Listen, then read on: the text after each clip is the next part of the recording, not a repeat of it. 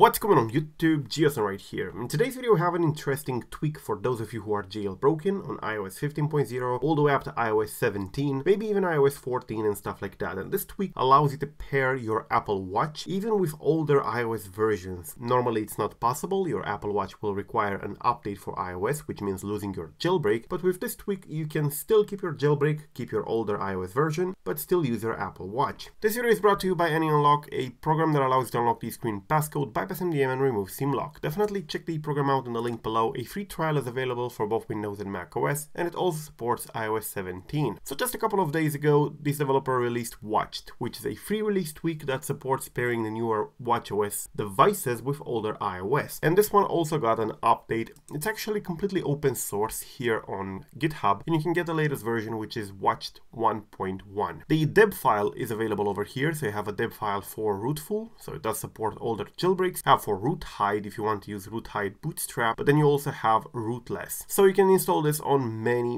jailbreaks. It does support a wide variety, and they added support for iOS 12, 13 to pair with the latest watchOS. So you could be running iOS 13, for example, jailbroken with Unc0ver, get a brand new Apple Watch running 10.3.1, which is the latest watchOS version, but then still be able to pair them, which normally wouldn't be possible. The device would require an update, but in this case you will be able to use the watch just fine. So that's exactly what this tweak does. In order to install it, you need to download the deb file, and to install it with either FileZilla or any program that installs debs. You can even do it via SSH. I don't think there is a repo available for this. I don't see any repo in here. However, the deb is available here on the releases tab. So you would go here to GitHub, to Watched, and then you go ahead here to releases and grab the deb for your jailbreak. Probably is going to be rootless if you're using Dopamine, because this is compatible with Dopamine Jailbreak. It's also compatible with Shina A15 and with Pelrain. So you would get the rootless one if you use a rootless jailbreak. However, if you use an older jailbreak like Checkrain or Unc0ver, you're going to get the rootful version over here. So that's basically it. Very simple tweak, allows you to use your Apple Watch even on older iOS devices without having to lose your jailbreak. So thank you for watching. I'm Jailbroken. Till the next time, subscribe to stay updated, and peace out.